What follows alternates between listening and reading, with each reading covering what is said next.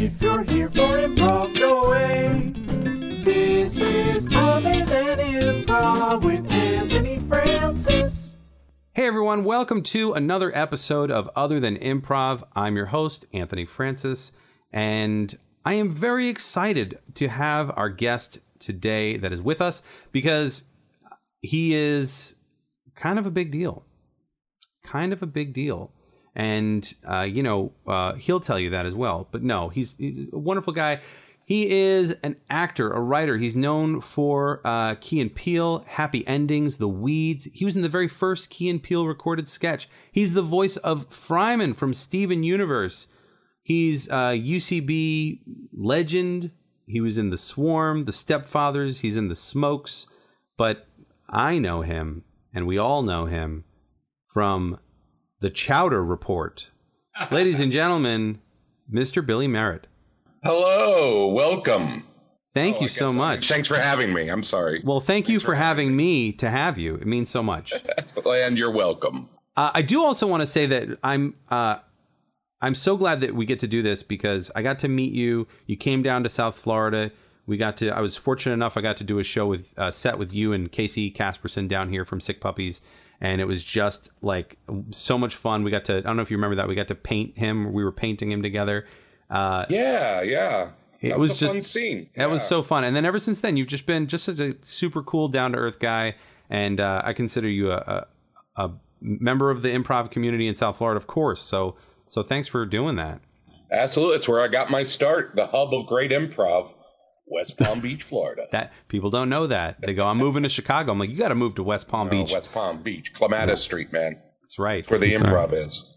So this is Other Than Improv, where we talk about everything outside of the improv world. You have been, since the quarantine, doing amazing work, truly the important work. Yes. Of the Chowder Report. Please tell us what this is about. How did it start? Give us the True Hollywood, or the soup, I guess. Would it be the soup? No. Give us the True Hollywood story on this. The True Skinny. You know what? I guess with the pandemic, there's nothing else to do but make chowder. Correct. I'll tell you where it started, where I really just fell in love, rediscovered chowder. It was Edinburgh, Scotland, last year, March. I did the Edinburgh Improv Festival. Let's see, is it March? It was cold, so I don't know. I'm going to say it was March. February, March. It doesn't matter. Why am I wasting time talking about months? February. I'm going to edit all this out. February, March, in there somewhere. So I was there. Are you sure it was March? Are you sure? It was February. It was late. It was February? Are we sure? I just want to keep having you yell out dates. Together, do those connect? Are those the same? January, February, April, March, I think is how it goes. Oh. Then it wasn't February. It was April, March. It was April. Okay, March. April, March. And that's 1 month. March. Okay. Anyways, I was in Edinburgh, and we did the festival. Myself and Will Hines were there, and it was a lot of fun. Beautiful town. Never been there before. And I was there for 4 days, and I had an extra 5 days to explore. And that's what I did. And it's cold and rainy, and I'm not used to that being from California. So I found myself eating a lot of Scottish food, a lot of hearty Scottish food. And I fell in love with one particular thing because it had such a weird name. Cullen Skink. Cullen Skink? Oh, man. Am I saying that right? Cullen Skink. It is a Scottish fish chowder. And it's usually smoked salmon or smoked fish. I've had it with cod because I had it several times while I was there. And it's basically, if New England clam chowder got real good, that's what this would be. It's got potatoes and leeks and all sorts of this wonderful fish, all mixed around. And every pub has their own version of it. Every little place that you go to, some have just salmon, some have saltwater fish and stuff like that. I'm looking at a picture of it here. It looks delightful. And you are, I believe, saying it correctly. As it's written, it looks like Cullen Skink. Yeah. And of course, that's funny. So just saying that out loud is fun. So I had it like 4 or 5 times while I was there, different places, and it had its own personality. Came home for the pandemic because I like literally was on the last flight out of London. It was like half full, so it was just before lockdown.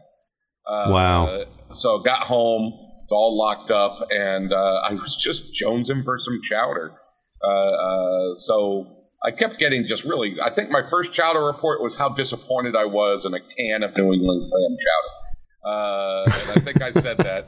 Chowder report, this is Billy Merritt. Had some New England clam chowder, nice and creamy, but as always, not enough clam. And that's always been my problem with it. They try to throw potato in there like they're doing you a favor. Yeah. What's that about? Yeah. So I started exploring it a little bit more. I will say this: I got into it heavy as far as reporting it. But the truth of the matter is, there's no way I made that much chowder and ate that much chowder. But I did a lot of research of that chowders, and I've come up with this little phrase that helps me out. If it's soup that you can chew, it's a chowder or a stew. And that's what I enjoy most. And, of course, the end of that is bisque can go fuck itself. Okay. And I believe that. I believe in a good, hearty chowder, something you can chew and eat. And it could be a stew. The difference is chowder tends to be maybe seafood-based, and it's either potato cream-based or tomato-based. Like in Florida, you got your Bahamian chowder. Mm-hmm. Which I love, which I guess is Florida's representation of Manhattan clam chowder. Right. Tomato-based. Started making a lot of chowders. Then it got hot here. It got up into the high hundreds. And hot soup's not the time. No, that is not chowder weather. Yeah, so I kind of backed off. But now it's starting to cool down. And I was just telling you, I was 5 minutes late because I was on the phone talking to some people. I had to get the bean report. At the farmer's market, what beans are there? Because I'm thinking of going to make a bean chowder this week. Now, I did stop you halfway through telling me that because I said, save this for the show. Yeah. So you are going to pick up some beans. What beans are you going to be purchasing today? Today's bean, Anthony, will be turtle beans. Turtle beans. Well, now, wait a minute. Hold on. Of all the beans that I thought you were going to say, I had no idea you'd say turtle beans, and I've never heard of that before. I would say? What bean did you think? You look at me in the eyes. Tell me what bean you think I'd want. What bean do I think you'd want? Yeah. I don't want to insult you, but the bean I had in mind was lima. No. I do love a good lima bean. Oh, my God. I do. I was nervous. This is it's a variation of the black bean. So it's okay. A little white back to it. It's a black bean with a little white back to it, so it looks like a little turtle. Mm-hmm. A little smaller, more compact, but is a Latin American bean that's very popular. And I've heard of it, but I've never had it. And I was told if you make a black bean soup, turtle bean is your best bean. That's what I heard. So I'm going to give that a try. I'm going to try and go vegetarian and do a turtle bean. I guess it's not a chowder unless, and this is what I heard, I looked it up, you take half the beans and mash them up, and then the other half you cook whole. So the mashed bean give it that thick, like potatoey, chowdery feel. Mm-hmm. The whole bean. What's great about these beans is the skin is thin, but the inside is creamy and yummy. Isn't that nice? Your passion for chowders and beans is rubbing off on me. It's really, it's infectious. It's a good way to waste your time. What else are you going to do in a pandemic except look up beans and chowders? Some people, they're baking bread. But no, chowder is really where it's at. And the beans, I'm really impressed with that. So the turtle bean for a black bean chowder. And would you post this recipe up? Could we get a copy of this? Could we possibly? I mean, it'll be this week sometime. You know what? I'll look something up now. I think it's just going to be a crock pot slow cook of beans. I got to get those beans first. Well, you have time. You know what I would recommend? I had a lima bean soup at Alabama Jack's in Key Largo. And I remember having it as a kid all the time. Okay. My parents had a boat docked down there, like a little old scrubby wooden sailboat. And it was docked at this place called Alabama Jack's. Have you ever heard of this place? I think I've heard of it. Where is it? Down in... Like right at the gateway of Key Largo as you're going down the Keys. Yeah. Over the bridge. There's a place called Alabama Jack's. And it's just a nasty little road stop place, but it's definitely now it's in and popular. Like all the motorcyclists stop there. It's a big stopping point. But the food there is super good. I remember growing up having crab cake sandwiches and lima bean soup. And I went down there last time I was there, last Christmas. I went down. My mom and I took her down there, drove her down to Key Largo. She didn't have a choice. And their lima bean soup, still good. Gotta say, I've never had it anywhere else. It's just like ham hocks, limes, and lima beans and onions. Wow. So you're making a vegetarian stew, but you're not vegetarian. You're not going vegetarian. No. Just happens to be. Okay. You talked about bread. I've been trying to diet a little. Right now, I'm just trying to maintain and not gain weight. Hey, me too, brother. And that's a winning proposition. Yeah, that's enough. So, yeah, I still eat meat. I might have a little barbecue. I had some barbecue chicken last night. That was tasty. Ooh.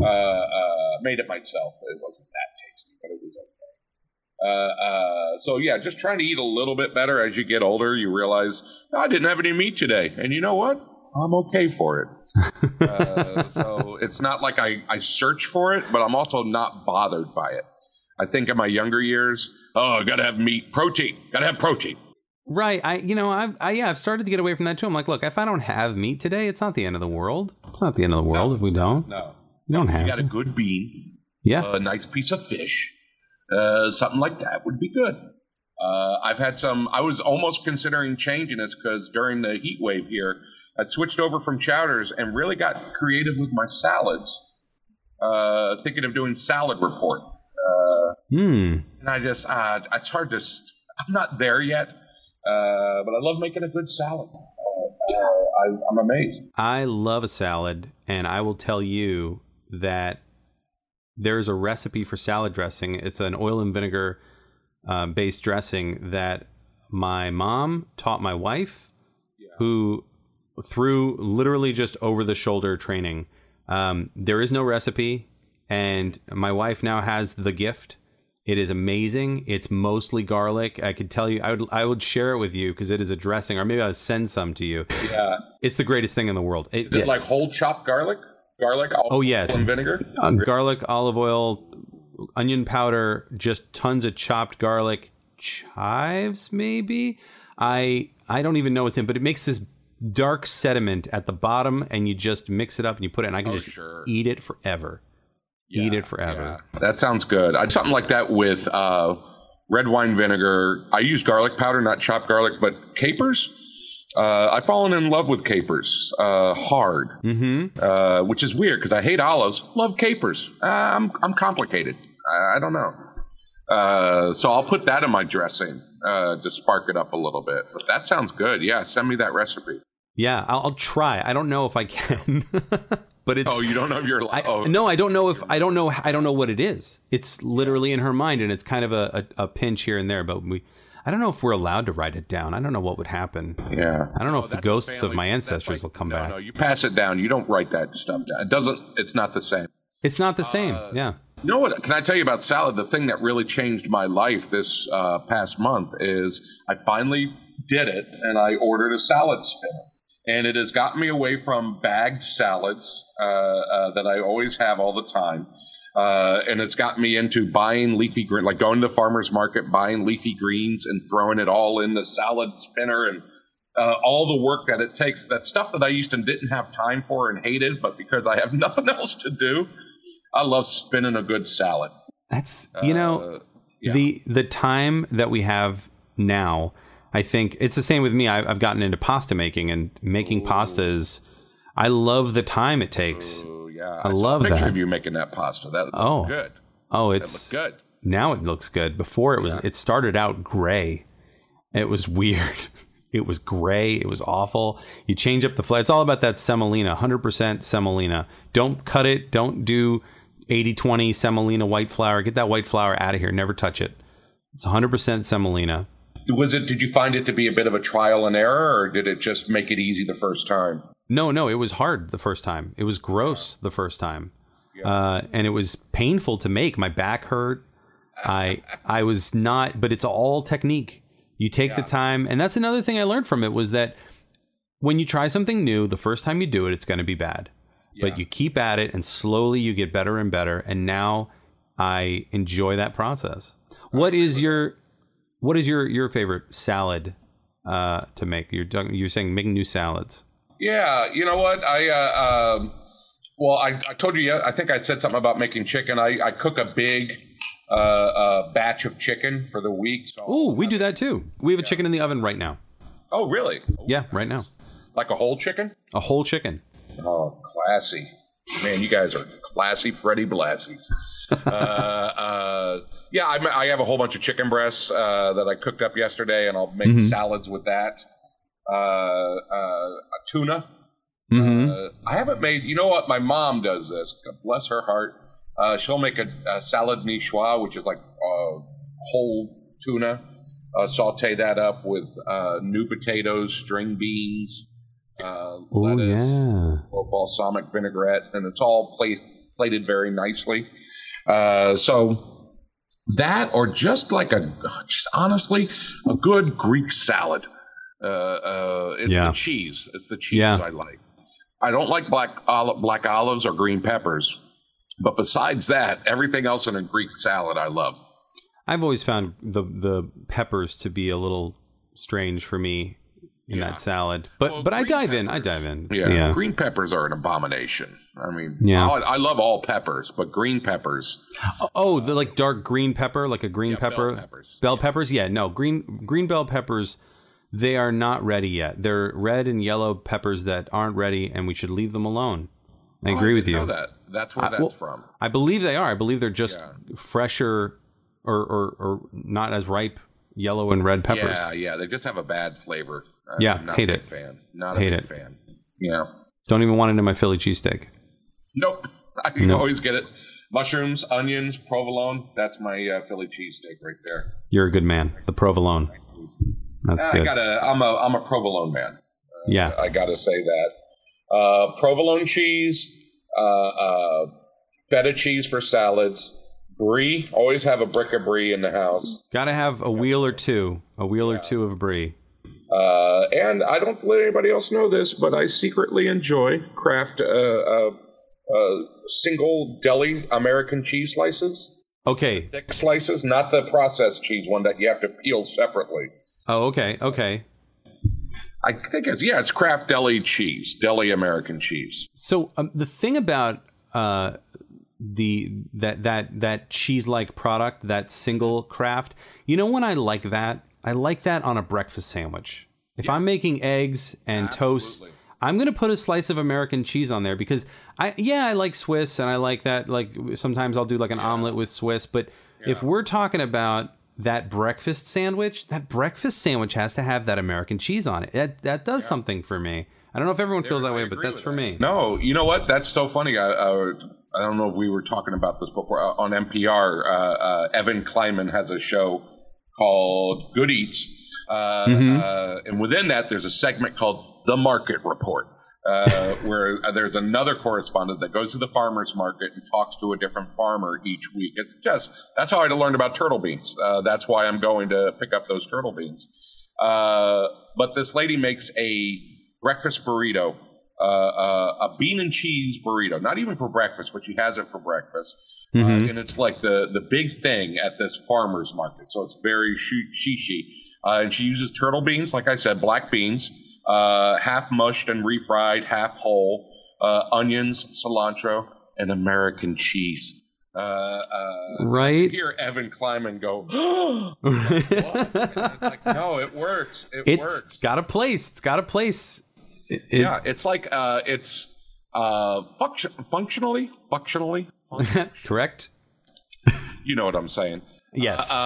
It's a good way to keep things all together and still have that cheesy flavor. Yeah. It's a structural cheese. Yeah. It gels, or not gels, but it melts real good. And when it melts like all through everything, and it's exactly. And it's rich too. It's got like a rich flavor. I mean, we can't snub our nose at everything has its place, I think. Oh yeah, I open up my fridge, I look in there, and I think I'm trying to eat healthy. I've been doing the Mediterranean diet, so everything fresh and healthy.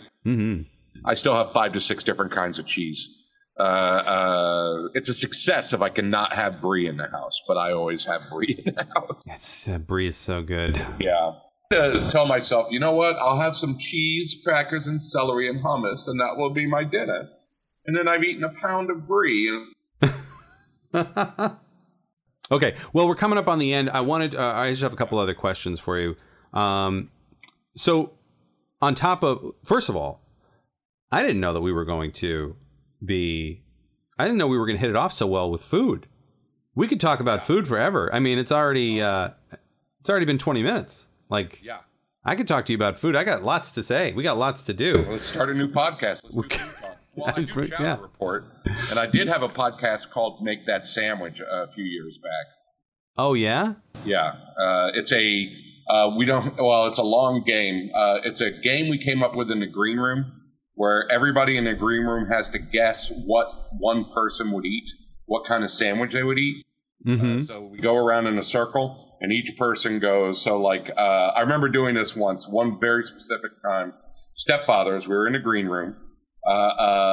Zach Woods says, let's decide what sandwich Zach Woods would eat. What do we know about Zach Woods? He's a vegetarian. Yeah. He's a little squirrely. Yeah. So we'll start with a piece of bread. Marble rye. Yeah. Well, I don't know. That's pretty. And you go back and forth. And you just build it. Looking at the person and you judge. And we made this for him. We made this perfect grilled eggplant, roasted red pepper sandwich with avocados and all this stuff, like this beautiful sandwich. Then we turned to him, and you have to be honest. It's like, would you or would you not eat that sandwich? And he paused and went, I would not eat that sandwich. What? I hate avocados. I hate avocado on bread. I don't know why. And it's like, you really find out about the people you work with when you decide what kind of sandwich you think they would eat and what they would eat and what they honestly wouldn't eat. That sounds like a TV crime procedural TV show. The guy who can pick what people eat, what sandwich they eat. Yeah. I know what kind of sandwich he would eat. It's a sandwich profiler. FBI sandwich profile. Look, we don't have anything on this case. I don't know what to do. Look, who's this guy? Who is this guy you brought in? All right? I don't know who this guy. Look, just let him work. Just let him work. We didn't even get into bird watching. Let me ask you about bird watching before we end this thing. So tell me, you also mentioned on top of the Chowder Report, also some bird watching. Yeah. What is that about? What's going on there? It's a chance to go into the woods by yourself and sit and be quiet. That's what I've realized. What's so great about that? Why would you do such a thing? Why would I be quiet in the woods? Yeah, what do you get out of that, buddy? I think it's called meditation, my friend. It's being one with nature. It's actually, for me, it gives me a reason to be out there, because if not, I get bored. But if at least I'm looking for birds. I think I got into it in Boy Scouts as a kid. To get a Merritt badge was just, let's look at birds. And it became competitive, because competitive bird watchers are trying to catch as many birds as possible. I'm not competitive. I just enjoy a good bird. I will say this. I have a very strong opinion about California bird watching versus Florida bird watching. Not a fan of California birds. They're all, because it's a desert climate, a lot of the birds here are brown based. They're just not colorful. Where especially in South Florida, you get yourself some pretty looking birds. Oh yeah. Bizarro birds, just like the roseate spoonbill was the one that blew me away. It looks like a flamingo, but it has a spoon bill, long, thin bill with a spoon flavor or shape. No, it's a shape. It's a shape, right? Oh, that's cool. Yeah, I think I know that bird. Yeah. So every time I go down to Florida, and I go down 2 to 3 times a year, trying to, I'll always hit Withlacoochee, Loxahatchee, Everglades, all these, Green Cove, all these places in Palm Beach County. I'm actually going to I'm going to one with my sister. We just talked about it. Yeah. She takes photos of birds. I have to send you some of these photos. You will absolutely. Yeah. I was amazed at the pictures she got. And also down here, whenever you go bird watching, good chance of catching alligators. Oh, yeah. Alligators are right near the birds. They're all right there. And if you're lucky, you see one eating one. Right. The other, yeah. I have a camera. I thought I'd get into it, but it's an expensive hobby. Oh, the lenses. Yeah. No, don't. Lenses alone. And it becomes addictive because you'll take one shot and you go, that's great. I can do better. And now you're $2,000 into lenses. And it's like, all right, I'll just sit back and enjoy the nature. That's what I go for. Yeah. Yeah. No, that's great. I really need to do more of that. I did a rite of passage when I was younger where you're out in the woods for an undisclosed amount of time, but a long time. And I will never forget it. And it was probably one of the most moving moments of my life. When you say rites of passage, was this something you did on your own? Were you forced out there or what? I was with a group. I was with a program from school for troubled youth. I wasn't a troubled youth. I actually kind of forced my way into the program because they got to go camping. And I was dying to go. That makes you trouble. They're like, you don't get enough trouble. So I like doubled my detentions for the month. I was like, I got problems. But it was, so we ended up doing that. And it was just like, it's such an amazing, it's so quiet. Yeah. And it's so, it's like, you get the air conditioner, you got the computer hum, you got all these hums you don't even hear anymore. You get out there and it's just like dead quiet. I was amazed. I was last Christmas before last, I went out to the Everglades. There's a part maybe it's just the very northeast tip of the Everglades that hits Palm Beach County. And there's I want to say Loxahatchee. I'm not too sure what the name of it, because they all end with the word Hatchie. But right. There's a place where I go there every time. And if you go there right at dusk, and as the sun goes down, the noise level goes up. All the frogs, the birds, and it's just became like a wall of sound. And just like you said, I guess you're so used to hearing, here in LA, it's helicopters. In New York, it was ambulances and fire trucks and all this stuff. You just hear all these noises. Then all of a sudden, when all that goes and you start hearing nature, and I honestly felt a mild panic because it's like, what do I do? I didn't know what to do with all these noises. I couldn't take them all in at one time. So I'm trying to, every time I go back, I try to hit that particular part at sundown to see if I can capture that wall of sound again. If I had to give West Palm Beach a sound, it would be Kawasaki motorcycles ripping down the highway. I mean, who doesn't know that sound? I've grown up with that sound. I can hear it, and I'm like, I don't know, I'm maybe a mile away from the highway, and it's just every day, every night, you're going to hear it. One last question for you, and this is sort of an improv question. I like to end every episode with this. Thank you for being here, by the way. Like I said, just you're so giving of your time, and you're a great teacher too, and performer, which everyone can see in your performances. But we'll talk about that at the end here. Last question: what would you say you take from improv? What has improv done for you in your everyday life when it comes to making chowder, watching birds? What would you say you bring with you? I think it was somebody who said it to me a long time ago, and it's like, if you want to be a good improviser, you need to be a good person, which means your character should be a good person, which means quit fighting. So it was a philosophical way to get me to quit fighting in scenes. And I took it more like, I'm a horrible person. And it's just like in real life, I'm a lot angrier than I am on stage. So to me, it's trying to bring that into my real life. Like, do the right thing, be good. And especially during these very conflicting times, where it's very easy to hate on the other side, of trying to accept that we're all good people at heart, even though we're not showing that. So it is really, and maybe it's age as well, but it's really calmed me down. I'm less angry than I was. Try to open that up. So improv lessons are life lessons, and then life lessons are improv lessons, and it's that cycle in between. And I don't know who said this, so I'm going to say I made this up. But, yes. There's a philosophy I'm working on now where everybody is 20% wrong and 20% right on everything they believe. And then all that stuff in the middle is what it really is. You know what I mean? So, and I got that from improv, and I don't know where. So, like I said, when I forget who told me that, I'll just say it's me. Right. But it does ease up on my anger. and I think I'm less angry than I used to be because of improv. Well, that's great. Yeah.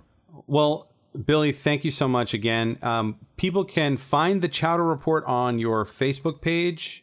Yeah, I got to do I'm going to do a turtle bean soup report. Will be my next report whenever that comes up. I will link to the Chowder Report so people can check it out. And I definitely want to get from you the. I will reach back out to you before we launch with this to get the recipe possibly, and the video on the Chowder Report of the turtle bean soup would be great. Now it's got to wait for the temperature to change. I think we're going to get a hit the 90s this week, and then the week after it goes down to the 60s. That's when the chowder comes out.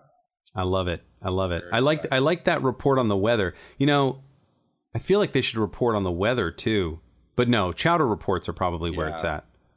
That's where it's at. I hate to deflect, but have you heard here in LA we have the weather report by David Lynch? No. Have you ever heard this? Listen. It's on NPR every day. And at first I was like, what the fuck is this? He doesn't know anything about the weather. He doesn't have to. He's David Lynch. he just looks outside I'm sure he's at a house in Malibu somewhere. And he goes, today's a little cloudy, sunshine are coming soon, making me think of, and then he just talks about a song that he's heard. And then the DJ plays that song. And I've become addicted to it. David Lynch's The Weather Report. It's my favorite thing. I will have to check that out. It's amazing what we'll watch. It's amazing what we'll watch now. Awesome. Well, yeah, Billy, thanks so much. And to all of you, thank you for listening. I hope we made you hungry. We'll see you next time. Goodbye. Good eats. If you're here for improv, go away. This is Other Than Improv with